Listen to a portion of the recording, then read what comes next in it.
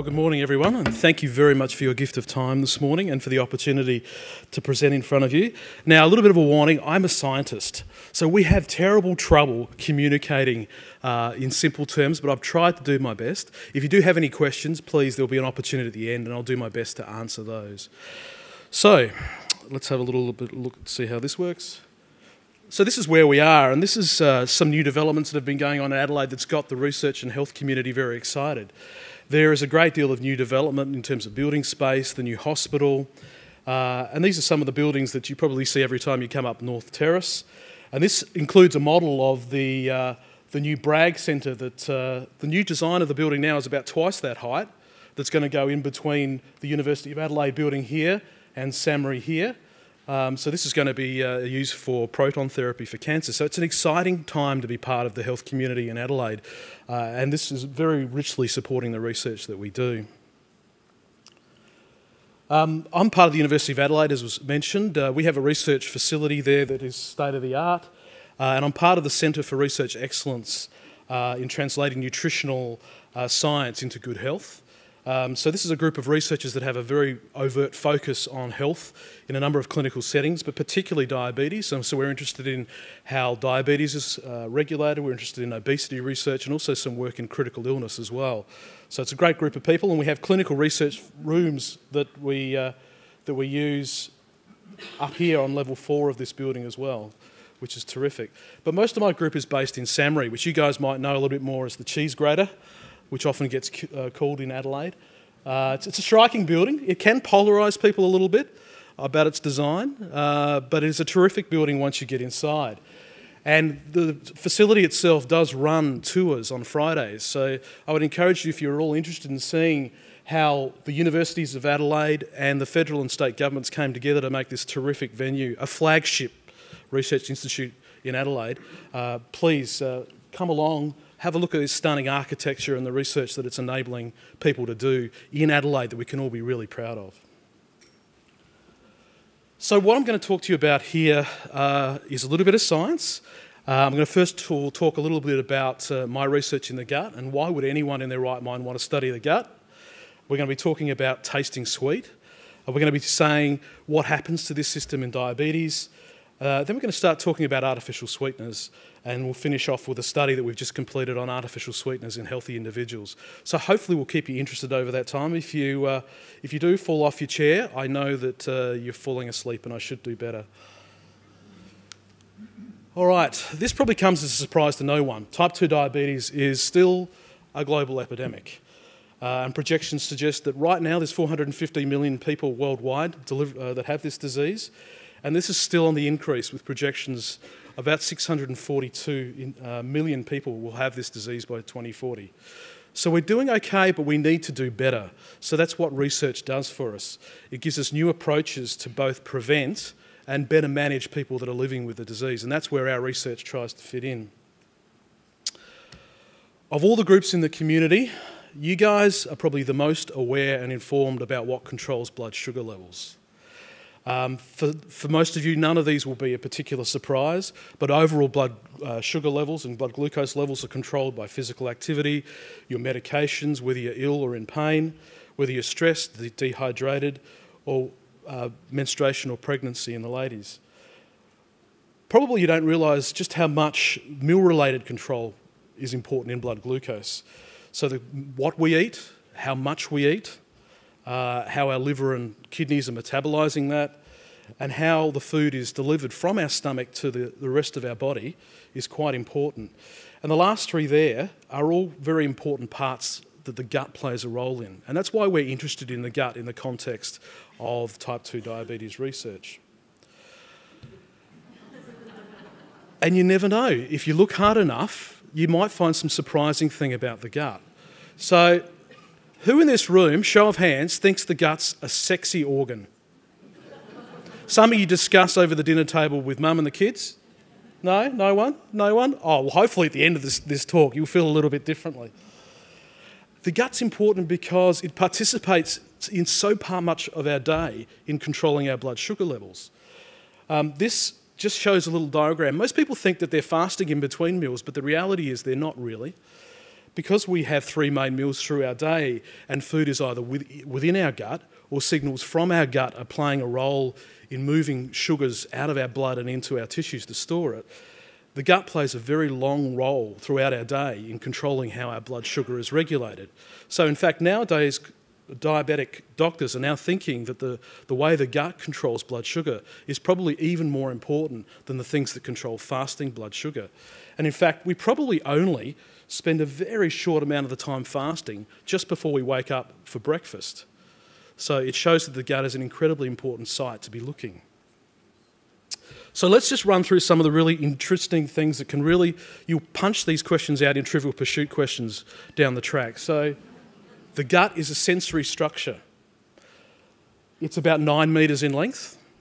And because it has very highly folded surface layers here, it actually has the surface area of a tennis court. So it's very well adapted to do one of its main jobs, which is absorb nutrients for us. It also produces over 35 different hormones. This is more than any single organ can produce in your body. And these hormones come from cells that line these little folds within it. And they can release hormones directly into the bloodstream nearby. And in fact, this is the route that glucose gets and sugars get across this surface and into the bloodstream here. It also has its own nervous system as well, called the enteric nervous system. It's completely independent of what goes on in the brain. It sends signals and communicates with the brain, but it in itself is a completely independent system. And it has a great deal of complexity that we're still unravelling lots of it. But these are communications with both our sympathetic and parasympathetic nervous system. So these are the parts of our sensations that we feel, and then some of the ones that are more automatic. It has nerves that are involved in moving food through our body, so making sure that food doesn't get stuck in one location. And it can also hook into signals coming in from the food we've eaten. So it's an incredibly complex structure. It has its own set of immune systems, immune cells as well, which is incredibly interesting. In some studies, it contains more immune cells than other parts of the body as well. And so they're doing a job of doing surveillance on the food that's passing through us to try and keep us healthy and make sure that we don't get infections. And probably just recently there's been this real explosion of knowledge about the bacteria that live in our guts. Now, up to 100 trillion bacteria live in your gut, and if you were ever probed by an alien, they would consider your body to probably be more bacterial than it is human, because the number of bacterial cells is so high. But these guys generally do a very good job. They help us break down nutrients in our body, particularly ones that we can't digest ourselves.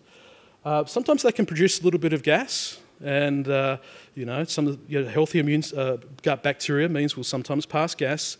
And look, I know the ladies in the room will say it never happens, but I'm married, I know it does. So they play an important role in our health, and we're only just starting to understand the roles that they play and whether or not, if we look after them better, they can give us health benefits as well. It also can detect, much like the skin, it can detect the movement of food going through the gut. It can send pain signals sometimes as well, and some people would have experienced that for sure. And these are nerve pathways that connect through the sympathetic nervous system, through our spinal cord, and send signals up into our brain. But the part of this talk I really want to focus in on, this last part, is that the gut actually tastes. It has virtually the same repertoire as our tongue and also our nose. It can detect odorants and it can detect nutrients. And this is fascinating to me, and this is something we need to know a great deal more about. So the gut, in terms of controlling blood sugar, is shown here. When food leaves the stomach, it then interacts with the side of the gut that's important in absorption, taking nutrients up into our blood. And when it does that, it triggers a whole series of responses in the gut. It causes the release of hormones from the gut, and some of the important ones in terms of blood sugar control are helper hormones, and their job is to carry themselves in the blood to the pancreas to nearly double the amount of insulin your pancreas produces. So the control and release of that hormone is particularly important for blood sugar control. Those other hormones released from the gut can also control the rate that food leaves the stomach, which is important in terminating our meal size and making us feel full. And as I've already mentioned, it also absorbs a lot of the nutrients we have, and that in itself can lead to a sensation of fullness. So the gut's participating in these during a meal, and the hormones that it releases are participating in the response to that meal in the body. Who here doesn't like sweet? It's a there are some exceptions, I agree, and I do enjoy a good bitter, but we're programmed to seek high energy value foods. They're an important fuel for our brain. It's our primary fuel source for our brain. But when we see pictures like this, there's also reward programs in the brain that fire off and make us anticipate having a nice meal. And when we're rewarded when we eat it, we also activate the brain reward centres as well. And how we do that is a little bit like how a key fits into a lock. So I'm going to talk a bit sciencey, so I thought I'd do this first to try and give you an idea of how things fit together. So if you consider the key to be a little bit like your sugar, or maybe even an artificial sweetener, and the lock to be a sweet taste receptor. So this is a protein that's able to recognise the shape of a sweet molecule and respond to it appropriately. So when we eat, it's the same as the key going into a lock, opening up the lock, and the body can detect that sweet and respond to it. So probably in the last 10 years, there's been an explosion of knowledge about how our tongue detects and the actual molecules and proteins that allow us to do that. And I don't expect you to understand or retain any part of this other than that over the last 10 years, we've understood the structures that are responsible for sweet, for bitter taste, for sodium and salt taste, sour and carbonation. We now know more about fatty acid taste as well, and starch taste as well. There's a whole series of structures that we now know are important for recognising what we eat. The sweet taste receptor, unlike a lot of these, is a single two proteins that come together to form this receptor, and it is broadly tuned, so everything that we taste sweet is recognised at this receptor. So it's a very important target for us in our research when we want to understand how those interactions work. And for those that want to know a little bit more about it, and there's probably no one, I'll be honest, but anyway, this is the structure of it. So if you look at the protein and how it folds in three-dimensional space, you can build a model of it. And this is the picture of the two parts here binding a sugar molecule here between it. So you can see it interacts with the shape of the structure, and that's how it's recognised. So this is the key here, the round part, fitting into the lock here, which is this receptor.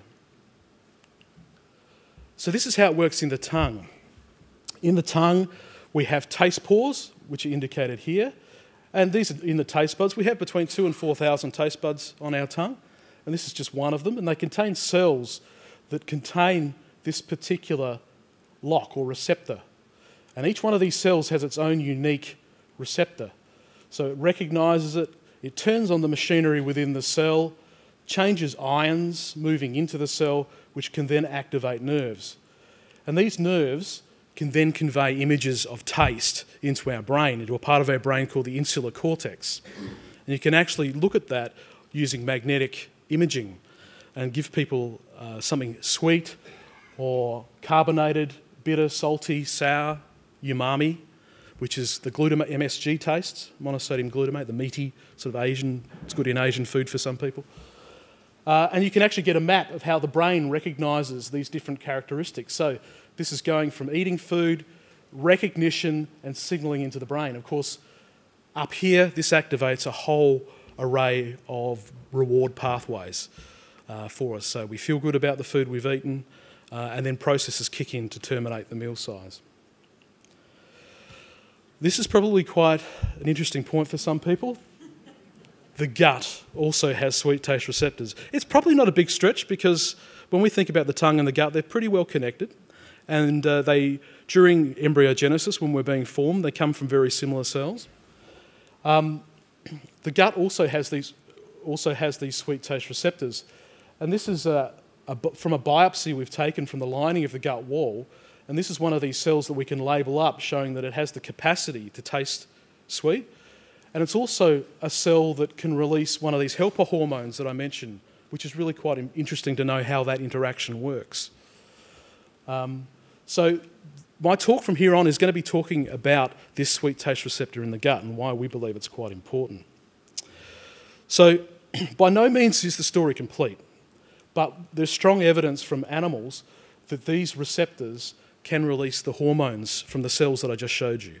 So that one of the pathways that sweet tastes can change insulin and responses in the body is by releasing gut hormones. At the moment, the evidence in humans is a little bit mixed. There's studies that show that it does and studies that show it doesn't. We very recently, I'm sorry, there's a science alert. Oh no, this one first. This is how we get to these sites. We've actually gone in and asked ourselves what happens in the gut surface. So to do that, we do something called an endoscopy. And some of you may have experienced this, where a video camera tube is placed down into the stomach, passes over the pylorus and goes into the duodenum. And we can both look at the surface here, and we can also take a little tissue source, usually only about a couple of milligrams, very tiny, it's painless. And we can then look closer at the tissue that we get from that little biopsy that we've collected here and understand more about how it responds in humans.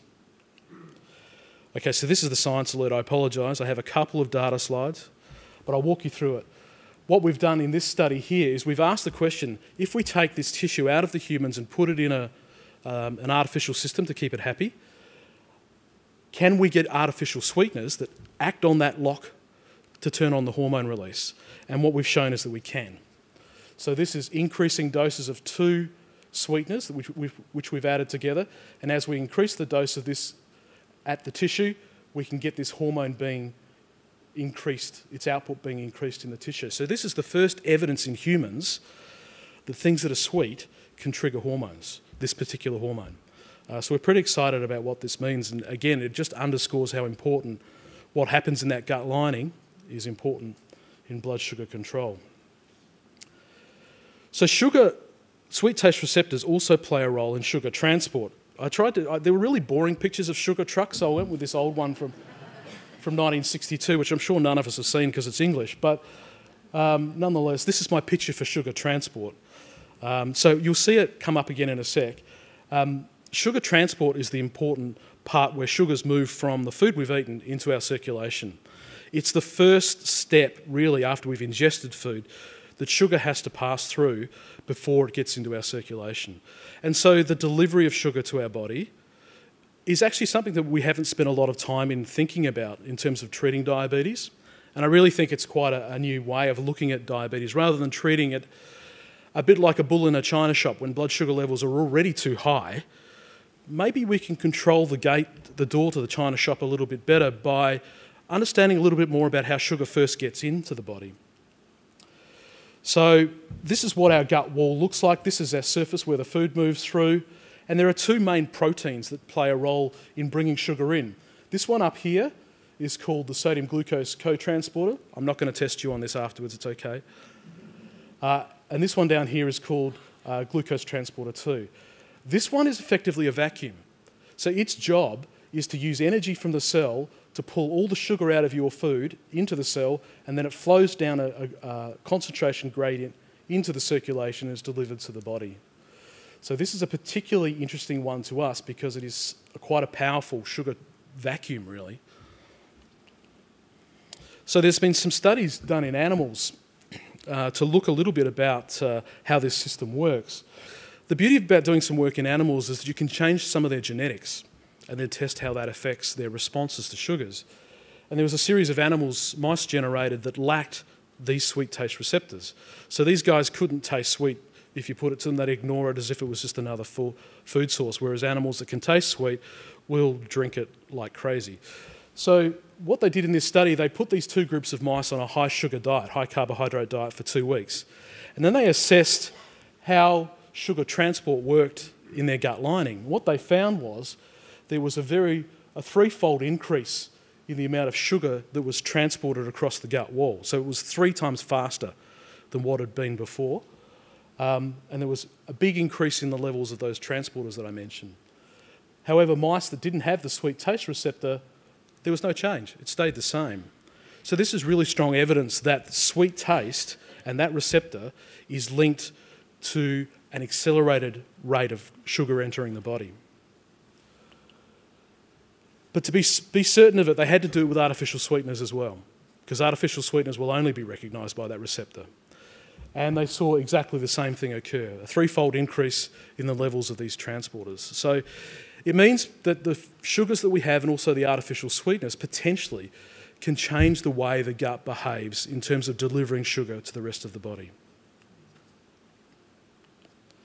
So we've built up over the years a model of how this system works, and it looks a little bit like this, where you have a sweet taste cell in the gut wall that can recognise the sweetness of the food we eat, release hormones, and also change levels of glucose transport. So in effect, it's a sensor and an effector. And when you think about this from a physiological standpoint, it makes sense. If sugar's present in your food, you want to make sure that there's adequate sugar transporters available to bring that in. So it's a tightly tuned physiology. We're very good at making sure that the nutrient value of our faeces is very low. We're very good at conserving the energy that we eat in our foods. And this is one of the pathways that we make sure we don't miss out on nutrients. So when it's detected, the body responds to drag it into the circulation. So what we wanted to know a little bit more about, of course, was what happens in human disease. Is it the same? What drives this system? I think the important part of this is ahead of you, if you're reading at home. 50, diabetic, and ahead of you. Are these sweet taste receptors changed by glucose in the diet, or what about sugar in the blood, and is it different in diabetics? So we did a study, we recruited folk like you, and they came along to our research facility, and we held their blood glucose levels at two different set points, one that was normal fasting levels, and one was a level after a meal. And then we gave them sugars via that endoscope that I showed you. So it was only getting down into their gut wall. We were able to take samples from their gut wall and have a look at this sweet taste receptor a little bit closer. And what we found was that this sweet taste receptor behaves a little bit like a switch. So if you're a non-diabetic and you have normal blood glucose when you come in to see us, if we give you sugars, the levels of this increase, which kind of makes sense. This is probably talking to sugar transporters saying, I'm seeing a lot of sugar, let's increase sugar transport. However, on the second day when that same individual came in and their blood glucose was set higher after a meal, this went the other way. It turned back down, suggesting that there's an inbuilt safety in that, so that if your blood glucose is already high, this system shuts down. It goes in the opposite direction, potentially protecting your blood sugars from overshooting. But what we found was that in people that had diagnosed type 2 diabetes, the switch didn't operate in that same way. There was no way that this receptor was able to be shut down when blood glucose levels were high. And this may be one of the reasons why blood sugar control is a little trickier in diabetics, and I think it's something that we haven't really appreciated when we talk to diabetic patients, and we think we need to know a lot more about why. And what happens in these individuals is their blood sugar levels, their absorption of blood sugar, their absorption of sugars is higher as well. So not only is the switch set to on, but also the blood sugar levels, absorption of these sugars was higher. So we're doing studies in this space to understand whether we can target this sweet taste receptor, not to stop glucose transport, not to reduce blood sugar levels from fasting, but to see if we can slow the entry of sugar to the body in people who have diabetes. Because these people already have a slightly weakened ability to respond to rising blood sugar, if we can slow the entry of sugar after a meal or during a meal, it may better match to what they're able to manage. And it's a new way of thinking about type 2 diabetes. So we can have drugs that target this sweet taste receptor. These drugs could be very safe because they don't have to be absorbed. They can work at the gut wall. So these are drugs that would never, or have very few side effects, if any, because they would never actually enter your bloodstream, and could work for you at the gut surface with a high degree of safety. So we're looking forward to developing that, and there's an opportunity to be involved in a study that we've got testing that right now. So I'll tell you about that right at the end. Okay, probably what most of you came to hear a little bit about, though, was artificial sweeteners. Now, these are very pervasive in our food chain. I'm sure a lot of you will remember or know some of these names here. Some of them have had very long histories. For example, saccharin was first described back in the late 1800s. And some of you that are young at heart might remember this as well. This was the first ever mass-produced, mass-released artificially sweetened beverage, Tab. Started off with cyclamate and then they switched it to saccharin after the FDA removed the cyclamate from their lists of food ingredients. Sometimes food manufacturers are a little bit sneaky though. They may not call it a name, they may call it an E-code. So sometimes on the back of your food you may see ingredients added according to the E-code. These are sweeteners, and particularly those in the 950 and early 960 series. And they're not always immediately obvious. Often you'll find them in health-marketed foods, low-energy foods, that are still sweet, and that's the reason why. So if you do want to track sweeteners, be aware that sometimes they don't go by their name, they go by a code. So these are between 200 and 13,000 times sweeter than sugar, which is really incredible, and we're still developing the industry's still developing newer products in this space where they can use less and less of it to still retain the sweetness. And it's a big marketplace. Worldwide, this is expected to reach 2.2 billion very soon, and it's growing at about 5% a year. So this artificial food part of the market is very large. And if we look at trends, this data is a little bit old. It goes up to 2010, but you can see, while I've mentioned a couple of these have had very long histories, the majority of these have only recently been in our food chain, when there's been quite an explosion of different choices. And you can see the number of food products that contain these is getting almost exponential here.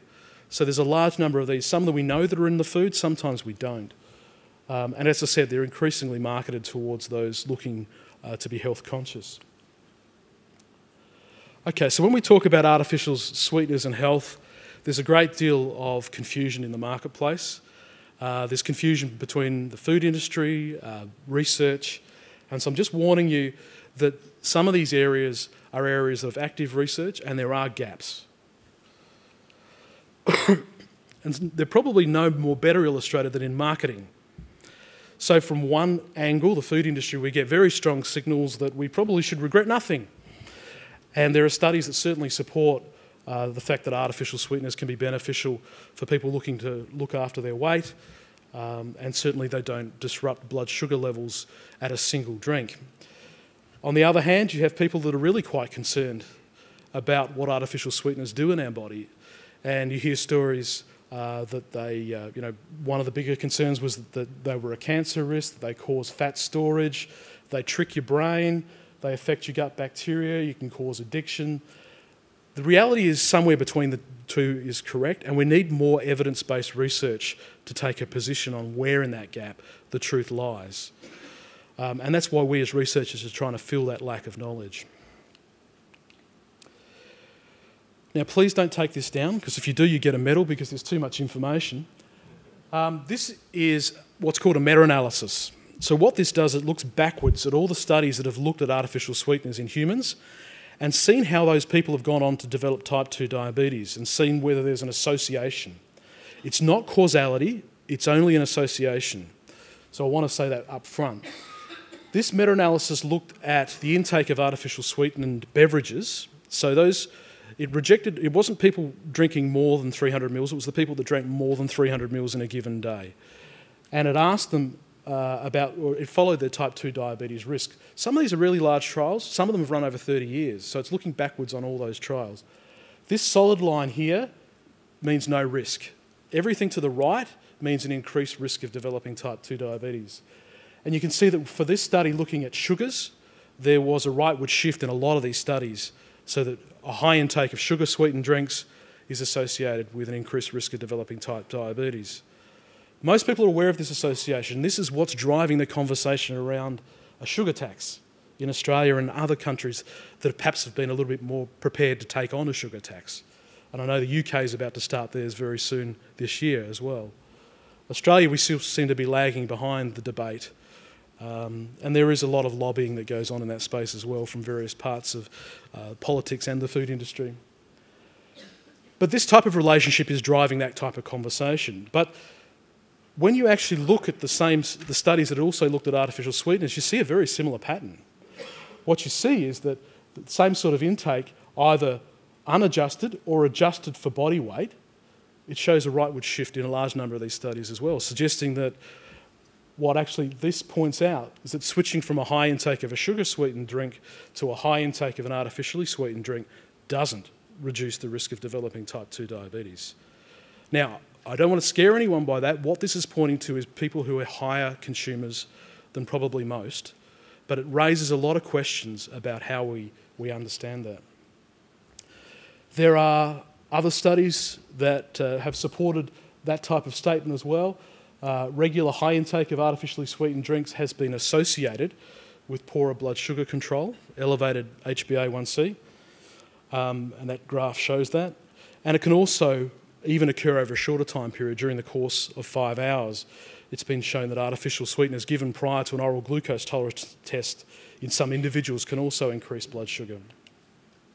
But the reality is there's a limited number of studies that are good quality in this space. There's very few that have said, let's start the study now and look forward. They're called prospective studies. Most of them have been looking backwards, and most of the information has been collected from things like food diaries, where people are recalling what they had, rather than actually being in a controlled situation. So, and no studies have really assessed glucose absorption or had a focus on the gut. So this is what we did. We asked ourselves the question, do artificial sweeteners increase glucose absorption? And if so, does this worsen control of their blood sugar? So this is the study that we got people such as yourself involved, although this study focused on people that weren't diabetic. What we did was we gave people capsules that contained either a placebo, which was a cellulose, which isn't sweet, or artificial sweeteners. So these are two artificial sweeteners that are common in artificially sweetened drinks.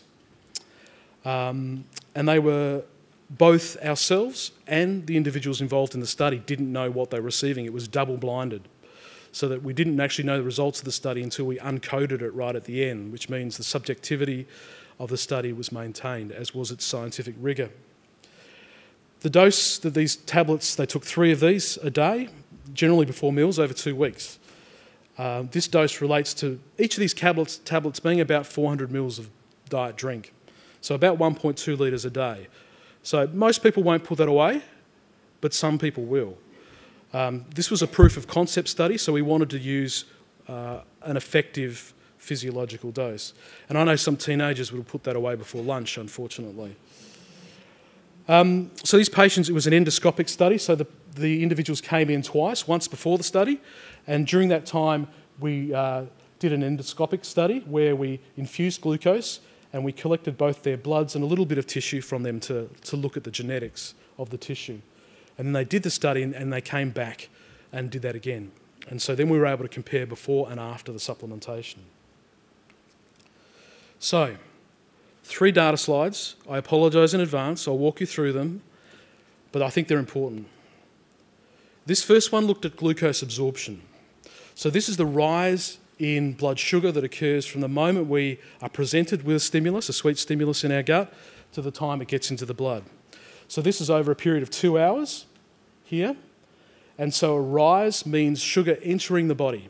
So this is a sugar transporting from the gut into the blood.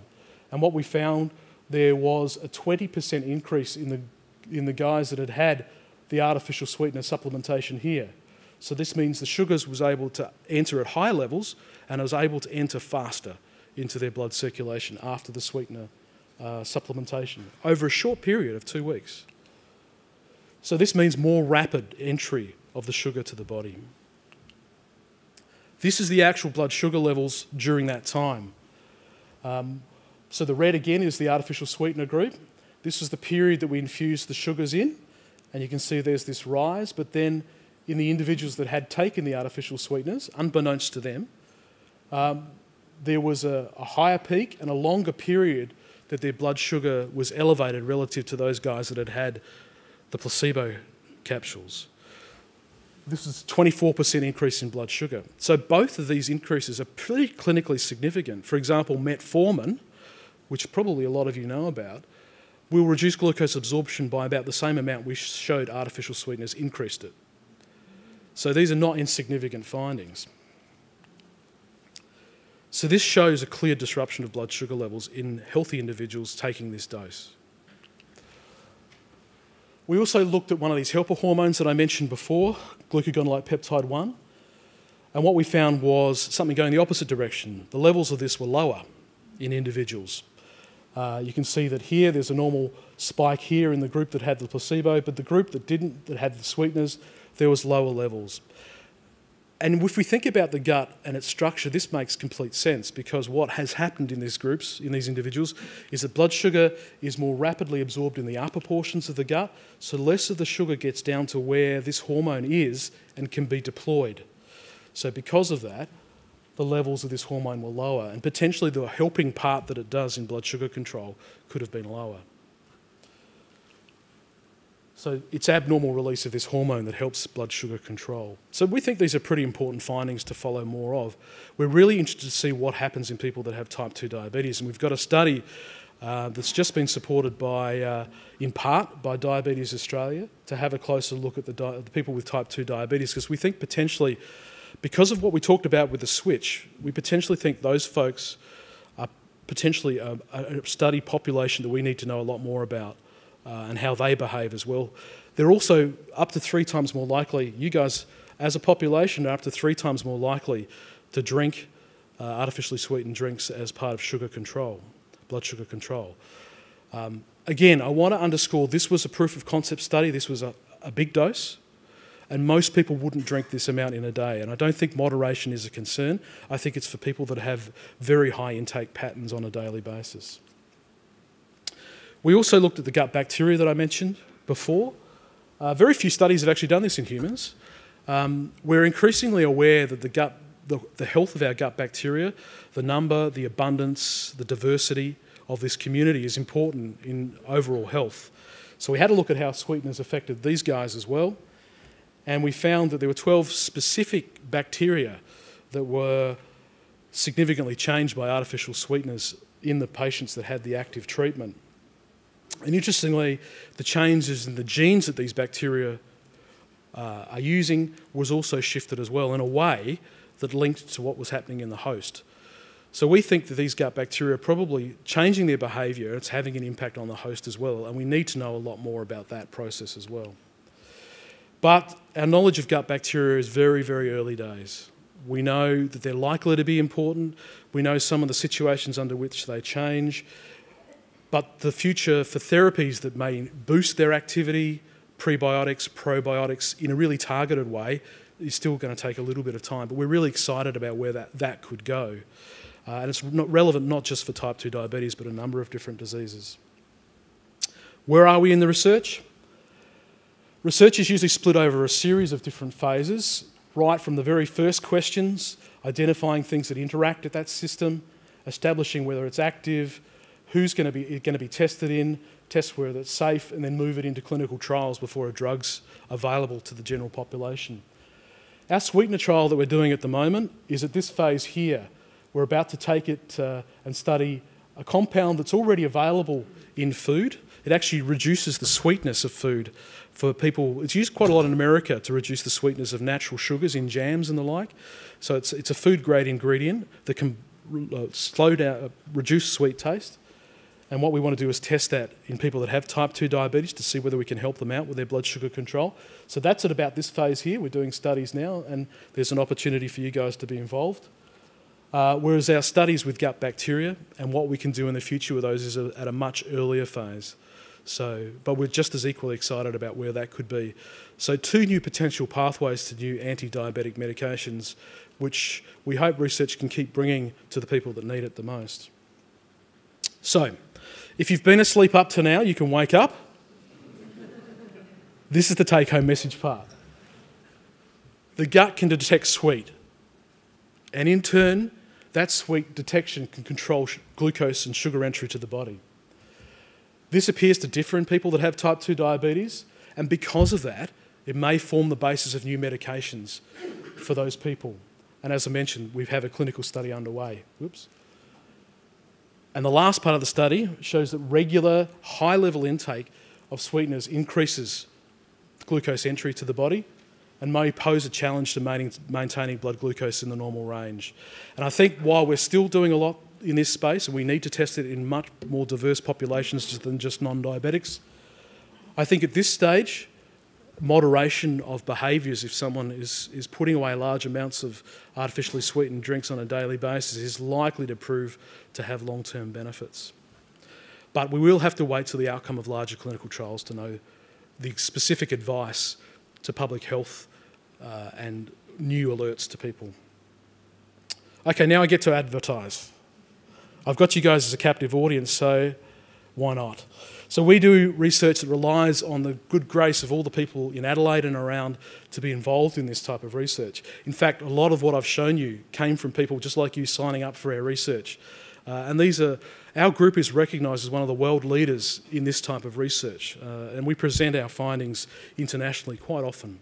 So it's a way Adelaide can really punch well above its weight and be involved on something that changes things on a world stage.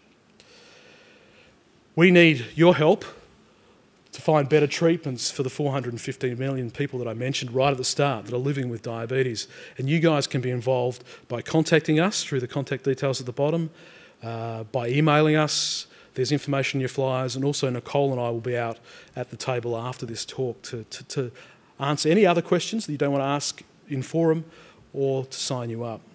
So we'd be really excited to have you guys involved. And the last part of the talk is really just to thank the people that have backed this research for a number of years.